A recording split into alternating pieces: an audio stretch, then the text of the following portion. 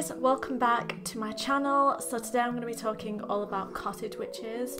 I have done many videos on cosmic witches before, and I feel like I've very much been practicing cottage witchcraft and all about that, so I thought I would share my knowledge, or the stuff that I know so far anyway, today.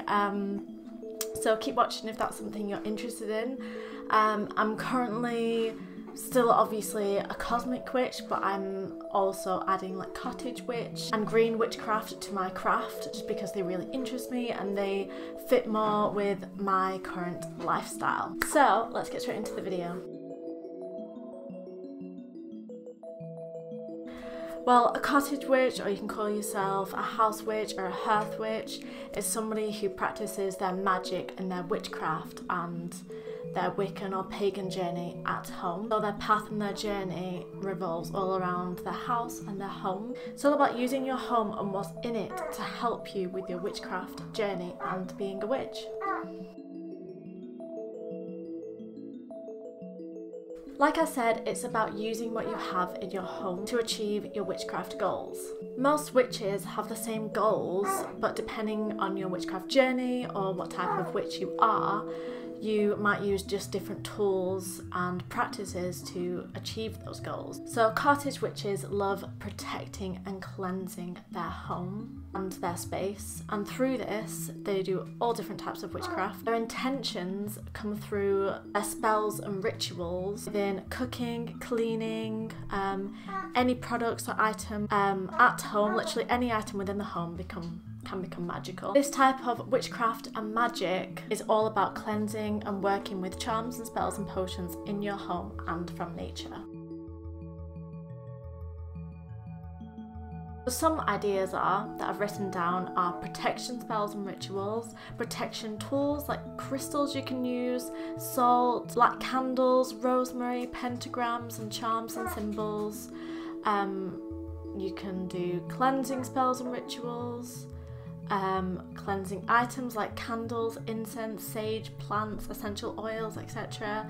Plants and their properties, maybe explain about the plants you already have and their benefits. The best crystals to have in your home, a list of things you found in your garden and in nature. Maybe you found a leaf and want to stick it in and write about it.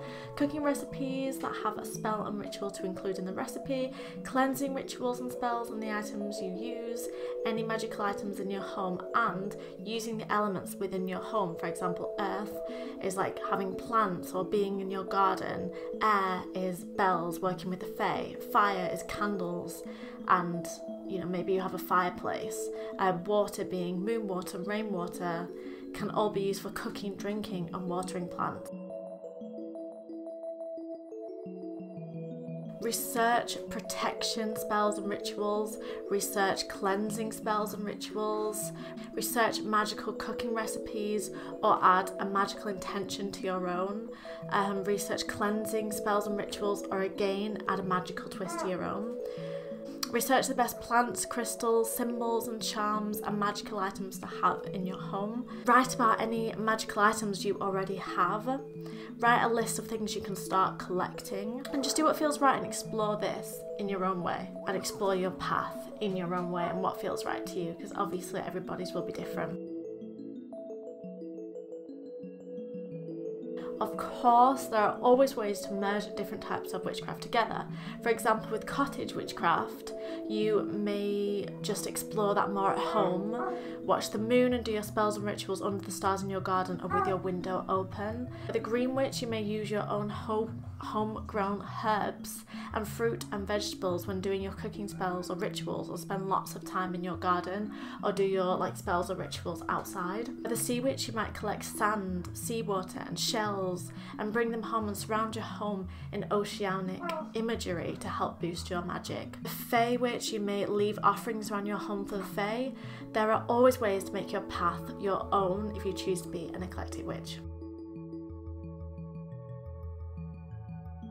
So firstly, it's up to you if you want to worship anyone or anything. A lot of cottage witches may choose to worship their home because they believe if you look after it, it will look after you.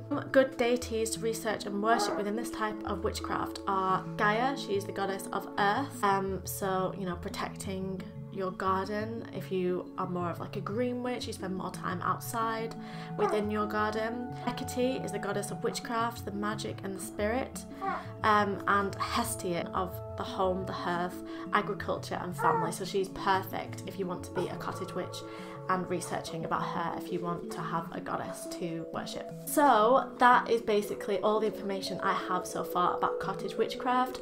Obviously I've kept it fairly loose because obviously everybody's journey is going to be different, and the main thing about this path is that you do it in your home and you just use the tools and magic within your home. You do your spells and rituals more so at home.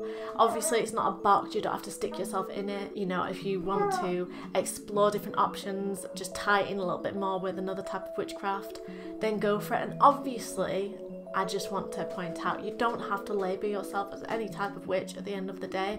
I mean, I do, because it just helps me focus more on the things that I love, but you do you do the path in your own way, and you just do whatever is right for you.